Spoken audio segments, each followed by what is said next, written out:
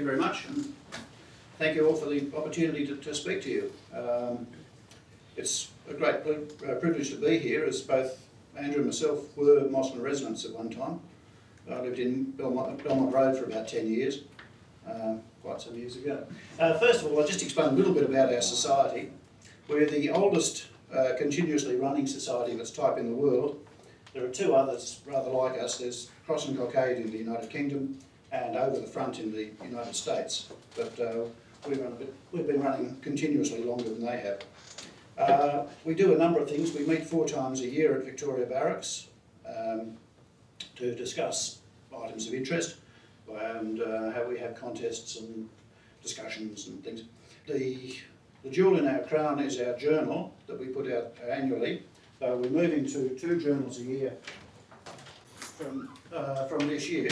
And I'll just pass around a couple of journals if you can have a look, and I'll give you an idea of the sort of thing that we put out. We also, last year was being our 50th anniversary, we put out a CD with an article from every one of our journals over 50 years. And if you cross my palm with money, you can have one of those for only $5. The other things we have a website, and we're very proud of our website, thanks to the efforts of Andrew.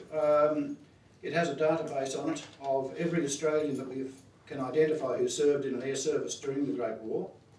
There's about 5,600 and something names in it, and they're not only the men who served in the Australian Flying Corps, but the Royal Flying Corps, the Royal Naval Air Service, the Royal Air Force, and 2 who served in the German Luftstreitkräfte. And we know of 2 who died, well, 2 who were born in Australia who died while serving with the Germans.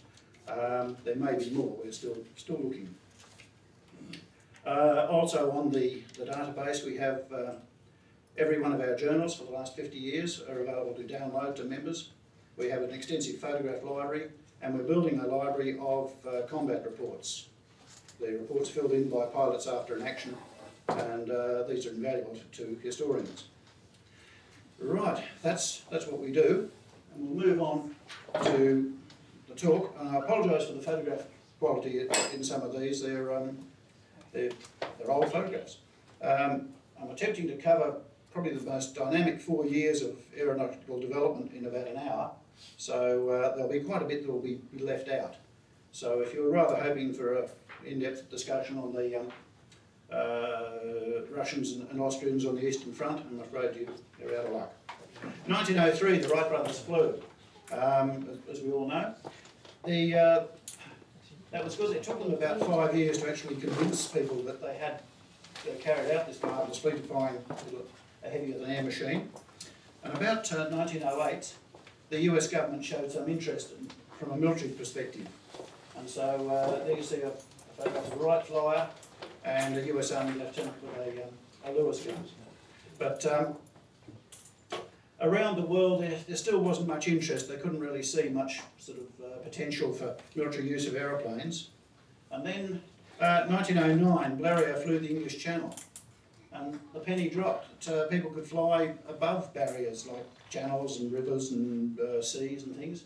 And there was really a need to have something like an air arm. There was a military purpose to it. You could see a lot from up in the air. So in 1912, the British formed the Royal Flying Corps. And this was a joint Army-Navy organisation. And the idea was to encourage aeronautical development, train pilots and learn what they could do in wartime. The Navy, however, split away in 1914 and formed the Royal Naval Air Service. Most of the aeroplanes at the time were civilian aircraft that had been impressed or just bought by the Army. However, Britain also established the Royal Aircraft Factory, which was to build aeroplanes specifically for military purposes. And this is the B-2. This is a design by Geoffrey de Havilland, who went on to bigger and better things later on. But in 1913, that was considered about a state-of-the-art military aeroplane. A few curious things from our point of view is the observer is in the front cockpit and the pilot in the rear. The observer's in the front because the idea was that he could see over the leading edge of the lower wing, he could see what was down there. He had a big cockpit, so he could have notes and fold maps and so forth, and the pilot would take him where he wanted to go. This led to some problems later on, as we'll see. 1914, the Royal Flying Corps moved to France when the British Expeditionary Force went across in August 1914. This is actually a drawing of the very first Royal Flying Corps patrol, going out looking for the German army that was then bearing down on the BEF, British Expeditionary Force. One of the problems they first found was how to identify aeroplanes, or how ground troops could identify aeroplanes. There was a tendency by ground troops to shoot at all aeroplanes on the grounds that whoever they were, they weren't doing them any good. So the Germans painted an iron cross on their aeroplanes, and the British painted a Union Jack. You see a BE-2 that's overturned, and as you'll see that the most distinctive feature of the marking is the cross. So the Union Jack wasn't such a good idea, and was soon dispensed with, and they followed French practice in putting a roundel, but red, white, blue roundel, but they reversed the colours to distinguish from the French. The aeroplanes played a very vital part in the Battle of the Marne, which was one of the turning points of 1914, and because the Royal Flying Corps observers discovered a break in the German line that led to the French and British advancing and turning the German flank. And this led to what was called the race to the sea, or an attempt to outflank each other. Both armies, Allied and German, trying to head north, trying to outflank. This eventually led to the trench lines. If you can imagine a continuous line of trenches running from the North Sea to the Swiss frontier, which is about the same as trenches running from here to about somewhere between Cobar and Wilcannia. And the only people who could cross the trench lines and come back again were the flyers. And here we see a Royal Flying Corps BE-2C flying above no man's land with the trenches fairly distinctive. But rather than just rely on notes, it was obviously a good idea to take photographs. This led to a whole science of aerial photography and photographic interpretation. The other thing that aeroplanes did fairly soon was start artillery spotting. And explain, this is a very important thing right through the war. One of the major functions for aeroplanes was to spot for the artillery. What had happened was an aeroplane would fly in a figure of 8 between the artillery battery on the ground and the target at the top, and would signal the fall of shot to the gunners to correct their aim until they were hitting the target. They started off with the observer doing this, but it was soon discovered that the observer really couldn't observe, because when the shell landed, invariably the aeroplane would be turning, or there'd be a strut in the way, or a wing in the way or something. The only person who could keep the target in sight was the pilot. So the task of observing went to the pilot, and the observer was there to look for other things, such as enemy aeroplanes. They also found it was difficult, this is pre the days of radios, it was difficult to signal from the aeroplane to the gun battery.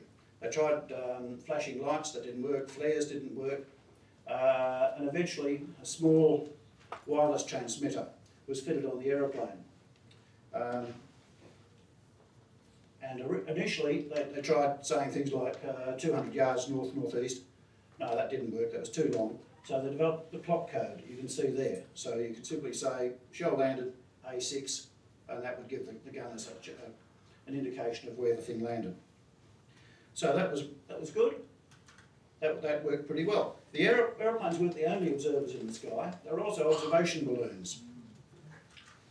And they were allocated about 1 per division along the front. They'd be up a couple of thousand feet in their basket hanging underneath with an observer. And they would be there all day observing, to see what was happening in the enemy rear area. They were a very difficult target to hit because they were surrounded by anti-aircraft guns, although they were full of hydrogen. Some pilots used to specialise in bringing them down. They were called balloon busters, but it was a very difficult and a very hazardous target.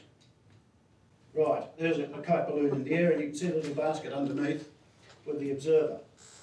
A phrase that I think is just about dropped out of English now, but used to be a phrase, when the balloon goes up, meaning when something was about to start. And this comes from the practice of when there was an offensive, there'd be more divisions in an area, and hence more kite balloons. Kite balloon observers had one great advantage over pilots, or airmen, the pilots and observers. They had a parachute. Until 1918, no aeroplane people had parachutes. Then the Germans and the Austrians started equipping their airmen with parachutes. But balloon observers had them. So when the balloon was attacked, they could at least jump out. There was a theory by some pilots that it was all right to shoot a balloon observer when he was descending by parachute, on the grounds that as soon as he hit the ground, give him another balloon, he'd be back up there and carrying out his function again. I don't know that too many balloon observers would have subscribed to this theory, but yeah, some pilots felt once he jumped, he was safe, others didn't. Okay, we moved on to defences against aeroplanes. This is the light one, anti-aircraft machine guns. This was obviously good against low-flying aeroplanes. And then anti-artillery, anti-aircraft artillery. This is a British 13-pounder in Italy for aeroplanes that were flying a bit higher. The whole thing of flying on the Western Front was like a pendulum that swung from one side to the other. As one side would have aerial superiority and be able to carry out their functions pretty much unheeded, while they'd have the better aeroplanes, and then the other side would develop something better and we'll go back the other way. The standard British aeroplane for 1915, 1916 was the BE-2C, which was an improved version of the BE-2 that we saw earlier. It was a bit faster, but wasn't manoeuvrable. It was designed to be stable so that the observer could have a good look at what was happening. It still had the observer in the front cockpit, which meant if it was attacked, it was very difficult to fight from. The observer had the machine gun, but he had a forest of struts and wires and propeller in front of him. It was realised that if you were going to fight with an aeroplane, the best thing to do was to be able to fire straight ahead. And a Frenchman, Roland Garros, after whom the tennis stadium is named, had a Marine Saulnier parasol. This was a captured one here, but it's the best photograph I could find. And he fitted a machine gun to it to fire through the propeller. And the way it worked was he bolted steel plates to the propeller, you can see them there, and if a machine gun round hit the propeller, it would be deflected off to right or left. Very primitive, but it worked. Probably didn't do the propeller any good, but he brought down 4 enemy aeroplanes before he was forced down by engine trouble. The Germans had a look, didn't terribly like what they saw, and developed a means of timing so that they could actually fire efficiently through the propeller. And this led to the Fokker Eindecker, which was not a terribly good aeroplane, but it had a synchronised forward-firing gun, and it could shoot out anything in the sky. And British pilots started referring to themselves as Fokker fighter. There were a number of attempts to overcome this problem of firing through the propeller. One was the BE-9, which is an adaptation of the BE-2, and you can see the observer has a little cockpit in front of the propeller. This was not terribly popular, for fairly obvious reasons, especially on the muddy fields of the Western Front, where nosing over on landing was common. There was only one BE-9 did a combat flight, and I've read the report of the pilot, and he said that the one thing that terrified him was the thought that they might actually encounter a German aeroplane and shoot it down, because then these things would be ordered into production. It wasn't. The French did pretty much the same thing. That's a SPAD A2, and again with the gunner in front. The French Air Service had a good look at it and said no thank you, and they were sold to the Russians, who were grateful for anything that could fly. In fact, some of them were still flying as late as the Russian Civil War in 1920. Something that still had to be done, as you can see, that's about the best a BE-2 observer could do, is fire backwards over the pilot's head. To fire any other way, he had problems with his aeroplane or rigging or something. There are other attempts. Some BE-2s were fitted with a Lewis gun that fired at 15 degrees from the angle of flight. And if you think for a moment how difficult it would be to aim 15 degrees off from where you're flying at a moving target, it wasn't a great success. But they did bring down some enemy aeroplanes. That's a de Havilland 2, and you can see it's got a Lewis gun at the front, and the pilot sits behind it, and you can aim the aeroplane and the gun at the same time. It was a way around the problem. It was a good aeroplane for the time. It certainly beat the Fokker Eindecker. One of its defects was it was a very cold aeroplane. In fact, I've written an account of a pilot who was forced to land, or crashed actually, because he was so cold that he couldn't manipulate the controls, because all the heat from the engine is behind him. And you can imagine you're flying at altitude in an open cockpit over northern France, not warm. Another great British pusher is the FE2B. This is one actually built in New Zealand by one of our members, Sir Peter Jackson, and it's a two-seater. You've got a Lewis gun for the observer in the front, and there's also another Lewis gun behind him that he can fire backwards if he can stand up. The pilot sits behind him. A very good machine. It did a lot of good work, and in 1918 it became a night bomber. And that'll give you an illustration of what it was like to fire the rear machine gun. Now remember, these men were flying in combat, wearing a heavy leather coat, standing just on the edge of their cockpit with no safety belt, while the pilot's taking evasive action. Yes. Many for that? No, not many. What was the life expectancy? In weeks? Minutes? No.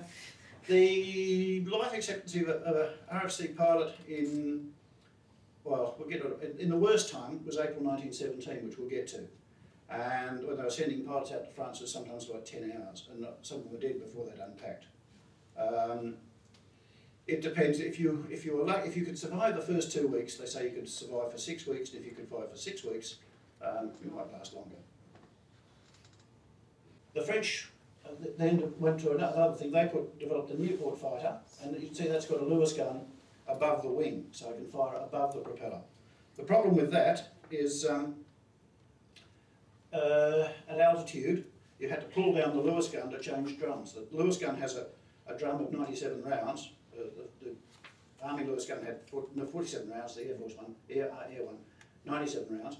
But pulling that down at altitude, when the oxygen's a bit thin, was quite a chore. So you had your 97 rounds. You could reload, but it wasn't an easy task. Fixing a jam is another problem too. The next step was the British developed this very good machine. It was up with 1.5 struts. That had a synchronised forward gun. It had the observer had a Lewis gun at the back on that U-shaped ring. It was a tremendous aeroplane for its day. It had all sorts of things. It had air brakes, the first aeroplane with air brakes. It had a variable incidence tail that could be altered in flight. It was produced as a bomber and a fighter. There was a single-seat bomber version, massively produced in France under licence. Quite a machine. Unfortunately, the Germans produced something even better. Albatross D2, D2. Twin forward firing guns, a bit faster than anything the British had, and made life rather difficult. And so the ascendancy that the DH2s had was gone. The Germans also produced some attractive two-seaters. It's a Roland C2, and that's got a forward firing gun and a gun for the observer. It was fast and difficult to bring down. The French developed the Newport 17, which you can see has got a synchronised Vickers gun, fire through the propeller, and a Lewis gun above. And so that was a standard Allied fighter for early 1917. And there's a very rare coloured photograph of a Newport taken in 1917. And that's a drawing of Newports, in this case Royal Naval Air Service, in action. The next British fighter was the Sopwith Pup, which was apparently a delightful aeroplane. Flew very well, but a little bit underpowered, and it only had one forward-firing gun, which meant it could match it with the Albatross D2s, but it didn't have the weight of fire that they had. So there were disadvantages, but it was a very good machine. The French developed the SPAD 7, which is another great machine. Single forward firing gun, manoeuvrable, tough, and used by just about every allied nation. You can see the scarf of the pilot. Pilots in the First World War generally wore a silk scarf because they were continually turning their heads, and so that their jacket would wear on their throat. The next disaster to come from the Royal Aircraft Factory was the BE-2E. This is a cleaned up version of the BE-2C, but unfortunately the Observer was still in the front seat, so it was still very hard to fight from. And they were sent to France and they were shot down in droves. In fact, the Germans brought out the Albatros D3, which is an improved version, a faster version of the D2. And April 1917 was when the D3s were at their best, and it was known to the Royal Flying Corps as Bloody April. Losses were horrendous. Squadrons were losing almost their whole complement. It was really grim. Made worse because the army was attacking during the Battle of Aero, so they had to maintain an aerial presence over the battlefield. But things improved about the same time. The British SE-5A, this is an improved version of an aeroplane called the SE-5. This came out the first ones hit the front in July 1917. It's got a Vickers and a Lewis gun, a good stable gun platform. It was fast, it was stable. They performed well at altitude and remained in service till the armistice. And many of the British aces flew SE-5As. Also, the Bristol Fighter, which is a two-seater that handled like a single-seater, one forward-firing gun and a gun for the Observer as well. They were one of the classic machines. They stayed in Royal Air Force service until the late 1920s. The DH-4 was a bomber. It was fast enough to outrun just about any German fighter. Good payload. Two disadvantages. One, there was a fuel tank between the pilot and the Observer, so they couldn't communicate in flight. And the second, it used a Rolls-Royce engine, and they needed Rolls-Royce engines for other things. But it was a superb machine. There was the RE-8 was finally replacing the BE-2. The RE-8 was an ungainly looking machine, but it could handle itself. It could be handled well. Did a good job.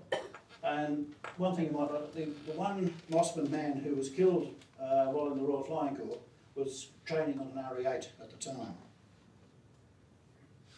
But that became the standard artillery observation machine of the war. The Germans kept developing, and they tried to improve the Albatros D3 into the Albatros D5 and D5A. And this, if nothing else, was a period of delight for modellers. You can see the Germans encouraged their pilots to have their own colour schemes. There was generally a pattern to it. The green tail with the red outline indicates Yodstaff or Fighter Unit 5. But apart from that, the Germans took the theory that the men were going to fight in these things, and it helped to know who was in the other machines, and I've built up their morale a little bit to have a nice colourful machine. There's another example. Again, an Albatros. Green tails again, Yasta 5. Nice aeroplanes, but they weren't really, they were a lighter version of the D3, but they weren't quite as successful. The next step was the triplane, the Sopwith triplane, used by the Royal Naval Air Service with 3 wings, and it was also the favourite mount of a number of Royal Naval Air Service aces, including the Australian Robert Little, who was our greatest ace of aces. That's a faked photo of a dogfight, but it's claimed to show what air fighting really looked like. You can see albatrosses, a Bristol Fighter down there, an SE-5A. Yeah, there weren't that many of these really big fights, but when they were on, you could see you had to really have eyes in the back of your head, good reflexes, and a good aeroplane. Unfortunately, the British didn't keep introducing good aeroplanes all the time. This is the next one that went to squadron service, replacing DH-2s and Nieuports. The DH-5, and this is the first mount of number 2 Squadron Australian Flying Corps. It only had one forward-firing gun. Its performance was probably less than that of the Sopwith Pup that it was replacing, and it was back staggered. You can see that the upper wing is behind the upper wing. This gave the pilot a great view to the front, but almost no view to the back. So it was used primarily on ground strafing. We then come to one of the classic aeroplanes of the war, the Sopwith Camel. Came into service July 1917, still there at the armistice. By late 1918, it was still fighting well, but it was too slow. It couldn't accept or decline combat when it wanted to. It was just plodded around. But very manoeuvrable. It had a rotary engine, which means that the propeller and the engine rotated as a mass, but rotated together. It was lubricated by castor oil, so if you see any film of a Camel or any rotary engine aircraft taking off, there's a mist around it, and it's castor oil being sprayed everywhere. Apparently an hour and a half patrol in a Camel was the equivalent of taking about a spoonful and a half of castor oil, which had a certain effect on the pilot's digestion. And I gather you either became immune to it or you became immune to it. But the Camel, it also, because of this, it had a rotary engine. The fuselage was only 18 feet long, and in the first 9 feet you had the engine, the guns, the ammunition, the fuel, and the pilot. So all the weight was there. Massive torque effect, and it meant that it lost height on a right-hand turn and gained on a left-hand turn. But it could turn to the right quicker than it could turn to the left. It was a very manoeuvrable, and in fact it was never actually flying in the direction it was pointing. It was always slightly crabbing to the right, and wanting to go into to dive as well. So it took some skill. They say if you could master a Camel, you were pretty good, and if you knew how to exploit its features, it was a great help. A number of aces flew Camels. That's the next one, that the French aircraft, the SPAD 13, which is a two-gun, bigger engine version of their SPAD 7, used by the Americans, the Belgians, the French, Italians. In fact, those of you who drive Ferraris, the prancing stallion emblem on a Ferrari was the emblem of the top Italian ace of the war, Francesco Baracci. His family was friends with the Ferrari family, and when Baracci was killed, the Ferraris took on his emblem as the badge for their car. All right, we'll talk about the aces. You hear a lot about aces in the First World War, although the term actually wasn't used during the war. If you go through the archives of Flight magazine, ace as a word appears only twice, and then to explain what the French mean by the term. But it's now sort of been taken as someone who shoots down more than 5 enemy aeroplanes. This is Albert Ball. He was the first British ace to become famous. He shot down he was credited with 44 enemy aircraft downed. He had the Victoria Cross, the Distinguished Service Order, and the Military Cross, and was killed in action all before his 20th birthday. That's quite an achievement. James McCudden, a pre-war regular soldier, worked his way up from an aircraftsman to a major, and he was probably the most scientific of the British aces. 57 victories, but he lightened his aeroplane, he improved the performance of the engine, and he would go hunting German two-seaters. He was one of the pilots who realised that bringing down fighters didn't achieve as much as bringing down two-seaters. The two-seaters were the ones doing the work, the artillery observation or the photographic reconnaissance. And yeah, he was a good patrol leader, looked after his men, but unfortunately killed in an aircraft accident in 1918. Billy Bishop, a Canadian, and a very controversial figure. He was awarded the Victoria Cross for shooting up a German aerodrome on his own, and bringing down about 3 German aircraft. After the war, they started examining the German records, and the Germans didn't have any record of this achievement. He claimed and was credited with 72 enemy aeroplanes. Many of them he encountered on their own while he was out patrolling on his own, and so there were no witnesses. So there's considerable scepticism about Bishop's performance. The next aeroplane of note that came out was the Fokker triplane. The Germans were very much influenced by the Sopwith triplane, and so they built their own version, the Fokker. 2 guns, very manoeuvrable, and very popular with that man, Manfred von Richthofen, the Red Baron, though not called that during his time, who's probably the most famous combatant soldier of the First World War that we remember today. Killed in action April 1918 when he flew too low over Australian artillery. And this Werner Voss, another German ace, 48 victories. He made a point of attacking everything he could, and mainly specialised in attacking fighters. Apparently a very good pilot. It took a whole flight of British aces to eventually bring him down, and he was killed in September 1917. Just slightly digressing, just to give you an idea of why did Ben join the Flying Corps when it wasn't the safest thing in the world. That's a photograph of the Belgian village of Passchendaele in December 1916. And it was captured by the Canadians after a long battle in November 1917, by which time it looked like that. And on the ground, it looked like that. The Canadians at Passchendaele. And I remember meeting a First War pilot who was a Mosman resident, actually, about 50 years ago, so I'm showing my age. And I asked him what made you join the Flying Corps, and he said, to avoid the trenches. That's just hard to beat that. Right, back to, we're talking about trenches. The Germans went in for specialised aircraft for attacking ground troops. That's a very good one, the Halberstadt CO2. Tough, manoeuvrable, you carry a load of bombs. You can see German stick grenades in a holder on the side of the fuselage. So they'd fly at low level, dropping those. And they are very good. They specialised in quick ground attack. But also the Hanover CL2, the same sort of thing. Tough, manoeuvrable, and reliable. Flying training was something that, we got slightly out of sequence. Flying training was something I was going to talk about. In the early years of the war, the Farman Shorthorn, like that, was the standard satellite British trainer.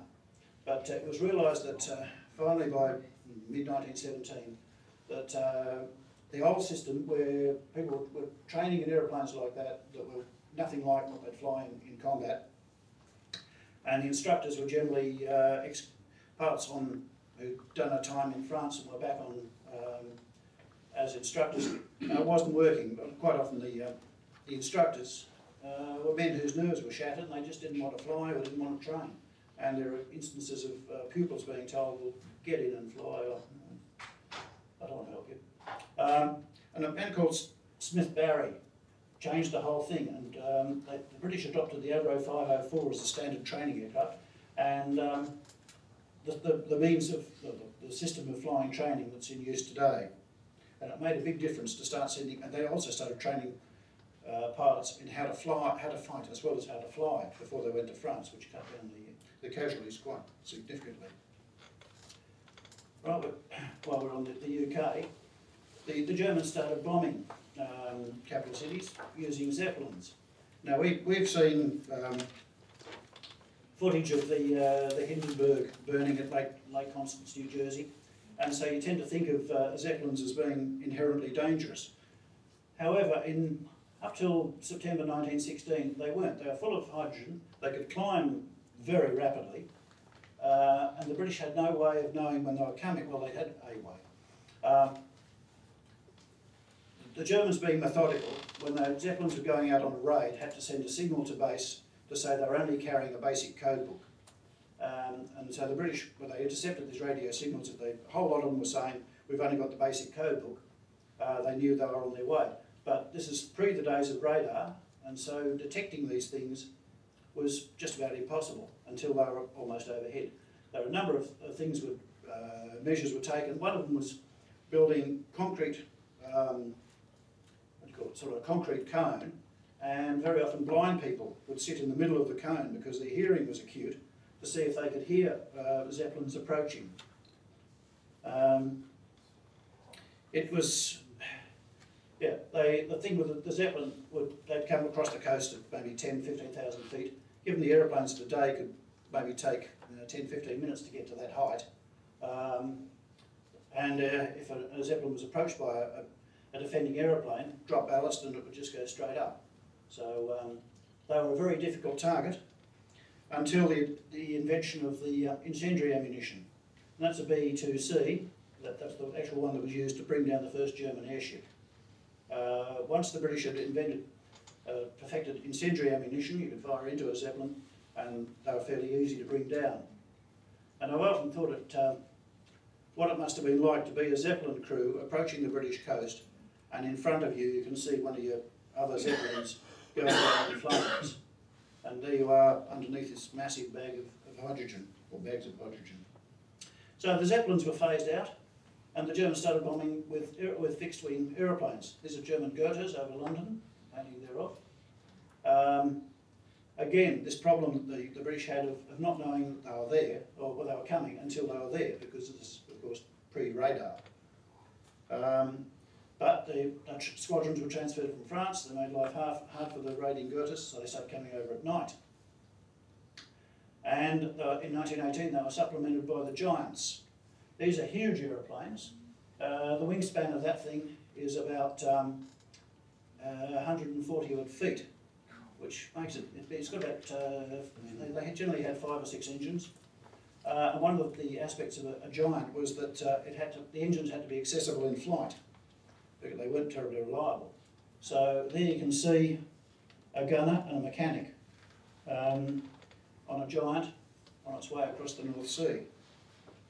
And there's a photograph of the mechanic from a Giant. There's his engine beneath him, and his combat station is to go up that ladder, and then his head pokes up the top of the wing, and he's got a gun on a machine gun on a mounting up there. And that's where he does his job at night. And lucky him. The British responded by using good aeroplanes, up with Camels, as night fighters, and you can see it's been amended from the standard Camel because the 2 Vickers guns that were in front of the pilot weren't very good at night because of a muzzle flash that blinded the pilot. So they had Lewis guns moved up to the upper wing, and they also had a mounting where it could fire up at 45 degrees. So if you get underneath a Giant. One of the problems with the Giants was their wingspan was about twice that of the Goethe, and the sights were generally fixed for Goethas. So at a distance, the wingspan of a Giant would fill the sights. The pilot would fire away, but being a Giant, it was Giant, it was much further away. So if that makes sense, it was hard. Right, things weren't only happening on land. There was a considerable effort into naval aviation. This is a short 184 seaplane carried by a lot of battleships and other ships, seaplane carriers, and did a lot of coastal reconnaissance and hunting for U-boats and just all-purpose naval aviation. Another one, a Felixstowe F-2A. This did a lot of anti-U-boat patrols over the North Sea, and the hull was painted in quite a distinctive red and white, or blue and white, or green and white pattern, so that if it was forced down, at least it was easier to see than if it was camouflaged. Aircraft were carried on ships. There's a Camel on a cruiser or a battleship. They generally put a flying platform above a gun turret that steam into wind, start up the engine, and the aeroplane would take off. That's got airborne. Getting it down again wasn't as easy. The normal thing was that it would land in the water, and a crane would take the aeroplane out and dry off the pilot, or the pilot would get out first, and dry it off, take it back to land, and hopefully use it again. 1918, the Sopwith developed the Sopwith cuckoo, so named because it was going to lay its eggs in another bird's nest or someone else's nest. The first dedicated torpedo bomber. Had the war gone on into 1919, the British would have done a raid on the German fleet at anchor in Kiel Harbour, something like a sort of Pearl Harbor type raid, but the war ended. Right, March 1918, the Kaiserschlacht, the Great German Offensive, and the Germans produced specialist aeroplanes. One of them, Albatross J1. One of these J aircraft, they were armoured, so they could cruise about above enemy infantry fairly well, and they had 2 machine guns out, angled downwards from the lower fuselage, so you could fly along just firing away. So not very popular with Allied infantry. And the Junkers J1 is a reconnaissance aircraft, all metal, corrugated skin, very tough, a very good reconnaissance aircraft. If the German High Command wanted to know exactly what was happening somewhere, they'd send out one of these. They were, well, as you can see, it's an ugly aeroplane. They were nicknamed the flying furniture van, but none were brought down by enemy aircraft. For high-flying aircraft, the Germans used the Rumpler C7, very streamlined aeroplane, oxygen supplied for the crew, and that could they'd come over the Allied lines at about 20,000 feet or even higher, and take their photographs and disappear, and very often unmolested, because it just took too long for Allied aircraft to get up to intercept them. The next step for the Germans was probably one of the best fighters of the war, the Fokker D7. Manoeuvrable, tough, and with that 160 horsepower Mercedes engine, very good performance. Then they fitted a 185 horsepower BMW engine, and it was superb. In fact, it was such a good aeroplane that one of the conditions of the armistice in November 1918 was that all Fokker D7s had to be surrendered, which is something we claim to fame. On the Allied side, the Royal Flying Corps and Royal Naval Air Service were combined into the Royal Air Force, which made it a separate service for the first time. And better aeroplanes started to appear on the front. This is a French Breguet 14, and the significant thing about this is the markings are American. The Americans had started to arrive on the front, but no American designed aircraft flew on the Western Front. They either bought their aeroplanes from the Allies, or they produced DH-4s with American Liberty engines, and they used them a lot. That's the DH-4, as I mentioned, was one of its defects was it used a Rolls-Royce engine, which were needed for things like the Felix Day flying boats. So there was an attempt to improve the DH-4 by moving the two cockpits together, so they weren't the pilot and observer weren't separated by the fuel tank, and they tried various other engines. Most of them a BHP 230 horsepower engine, which was a disaster, and there were numerous attempts with that. They'd go out on bombing raids, and half the aircraft would have to return with engine trouble. But in 1919, one of those managed to make it to Australia, so they looked after properly, they could do things. The British also used the Handley Page 0400 night bomber, big aeroplane, and they were used by the Independent Force, Royal Air Force, which was a strategic bombing unit away from the British front that was bombing the German industrial area in the Ruhr. Had the war gone on into 1919, there would have been an inter-allied air force with units from Britain, the US, France and Italy engaged in strategic bombing, something like they did in the Second World War. In the First War it generally didn't work because the payload of the bombers was just too light. But the idea was there. But things were improving on the other side as well.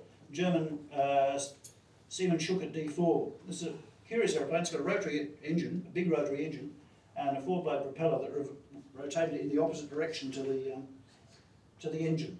So there's quite a bit of gearing, but it climbed like a lift, and it may well have been the best fighter of the war. But fortunately for the Allies, not too many of them got into squadron service. The FE2s found a new lease of life as night bombers.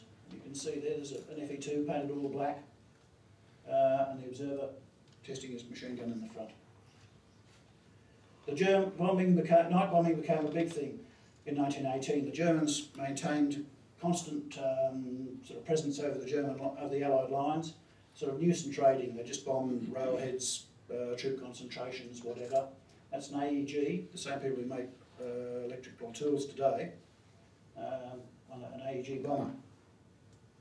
They were quite a headache. They caused lots of casualties, and if nothing else, they meant that no one got to sleep. The Sopwith Dolphin, the first multi-gun fighter to come into RAF service, it performed very well at altitude. It had two Vickers guns, and you could see two Lewis guns above the wing, though these were generally removed. The pilots found that at altitude it was just too much of an effort to try and reload them. The Dolphins did a lot of work at high altitude. We're talking about sort of 18,000 feet. And one of the real problems the pilots had was this lack of oxygen. It affected their concentration, their muscular control, everything else. There was a proposal to fit Dolphins with oxygen. In fact, there's an account of a Dolphin fuselage being taken to an airfield.